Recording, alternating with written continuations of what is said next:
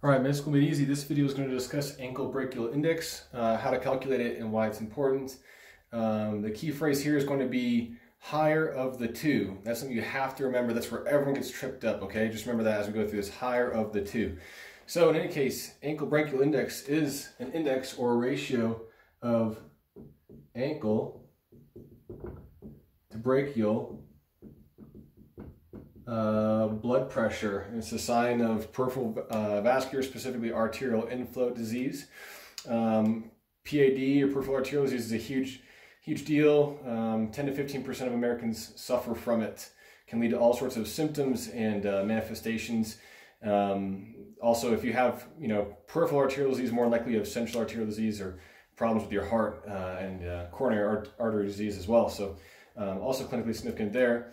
In any case, the way you calculate this is you first get your ankle pressures. This is usually achieved using a 5 to 10 megahertz Doppler probe, which is like a little thing that checks changes in flow.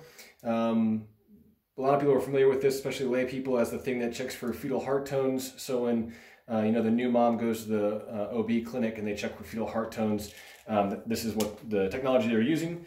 In any case, you look for the pedal Doppler sounds, Doppler signals rather, and that would be your dorsalis pedis or your DP, kind of found over the arch of your foot, lateral to the kind of the big tendon of your first toe, and then your posterior tibial artery, which is behind your medial malleolus. Excuse me, I guess this would be on the other side of the foot. This is lateral, and this would be medial, so it would actually be around the back here, behind the medial malleolus. Sorry, I drew that poorly. In any case, the book says have the patient lie supine and not take any vasoactive medications and be relaxed for at least 10 minutes. I don't know how often that actually happens, but in any case, you place a blood pressure cuff just like you use to check a brachial normal blood pressure proximal to the patient's leg, somewhere on their calf maybe would be a good example.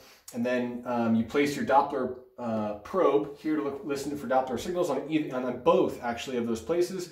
You inflate the blood pressure cuff, and then just like taking a normal manual blood pressure, you release the blood pressure cuff and it'll give you the pressure at which blood flows through those two arteries and when the sounds reoccur. So let's say that your PT was 100 and your DP or your dorsalis pedis was 110. So that phrase I told you at the beginning, the higher of the two, to check the ABI of this leg, let's say this is the patient's, because of the orientation, the right leg, you're going to use the higher of the two, so the better of the two. So you kind of give the leg the benefit of the doubt. That way they have at least single arterial inflow disease, so use the best one, or inflow supply, I should say. So we're going to use 110 for our ankle pressure, which is actually our DP. And then we're going to calculate a brachial pressure, same way you normally do, but again, you do the higher of the two. So you don't have two arteries that we check in the arm. That refers to both arms. So you're going to check both the right arm and the left arm, and you're going to use the higher of the two. The best place, the easiest place to find the brachial Doppler signal is just proximal to the elbow on the interior of the arm, on the medial side, I should say, kind of just posterior to the biceps brachii tendon there in a groove, and you kind of feel down against the humerus, and you'll feel the pulsation. That's where you want to put your Doppler probe to listen for Doppler signal. Same deal. Inflate the blood pressure cuff until the sound goes away, and then slowly release it and note the pressure. So let's say that we do that, and the brachial pressure is, excuse me, I'll use black. It's 100 on one side, and on the contralateral side it was 110. So remember our phrase, we're going to use the higher of the two arms, which was 110. And so if we put that down and you calculate this out, you take 110 divided by 110, and that equals a perfect 1.0. In theory, that should be the normal, right? Because your systemic blood pressure should be the same throughout your body. It's maintained in this closed system. But because of disease and because of all sorts of fluctuations, the actual normal range that people usually report is 0.9 to 1.3. Anything in here, an index calculated anywhere in here, is actually normal. a lot of times with calcified vessels, like as seen in those people with renal disease or diabetics or just elderly people, calcifications increase. And so that leads to these hard calcified vessels that don't compress that well, and that'll artificially inflate your ABI. Unfortunately, your ABI is super specific and super sensitive. It's a really good, cheap, non-invasive test that just about anybody can do and most people should be able to do, with the exception of these patient populations. So in your diabetics, your kidney patients, and your elderly patients in general, your ABI is not going to be as useful. In fact, you'll see ABIs that are higher than 1.3 in someone who clearly has peripheral arterial disease. So you know that it's not accurate. You have to move on to your other modalities of testing them. The other clinical significance of these numbers, right? So if you get a number that's between, it depends on who you ask, but usually between 0.5 and 0.9, this would be, the first stages of peripheral arterial disease, and that's classically manifest as claudication.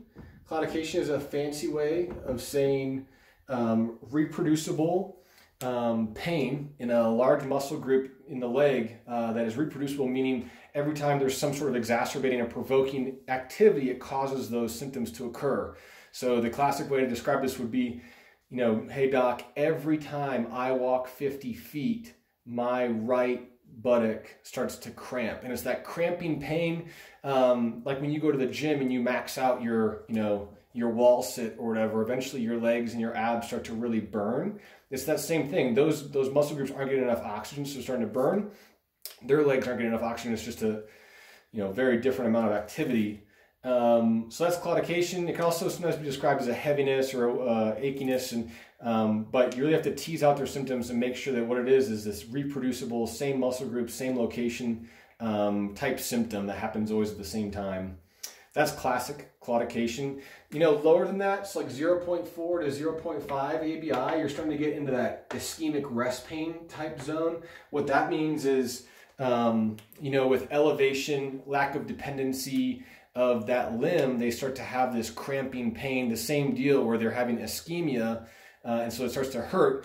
The classic example is when I'm in bed, my leg is elevated, and so it really starts to cramp, usually over like the dorsum of the first toe, kind of like the arch of the foot. And then for some reason, when I stand up and walk around, or if I hang my leg over the side of the bed, the pain goes away. What's causing that, doc? And the reason why is because with that dependency, the gravity, helps pull flow down to the leg, I guess. In any case, that's classic ischemic rest pain. Below an ABI less than 0.4, less than or equal to really is pretty bad. That's, indicative of end-stage peripheral arterial disease, like non-healing wounds, ulcerations, gangrene, dead feet, things like that. That's pretty bad. And like all these symptoms, may warrant some intervention to try and increase that ABI. This is a good way to follow chronic peripheral arterial disease patients, because every time they come to your clinic or every time they're seen by a doctor, you can trend their ABIs over time. You can also look for segmental changes and different changes and things like that using ABIs and indices and ratios we'll talk about in other videos. But so to review, ankle brachial index, the name itself, ABI, tells you what your equation should be. It's your ankle pressure, the higher of the two, divided by your brachial pressure, the higher of the two, and that gives you a ratio that hopefully should be in this normal range, 0.9 to 1.3. And then if it's lower than that, you got to start asking about their symptomatology and start thinking about other tests to find areas of disease. That is an ABI. Thanks.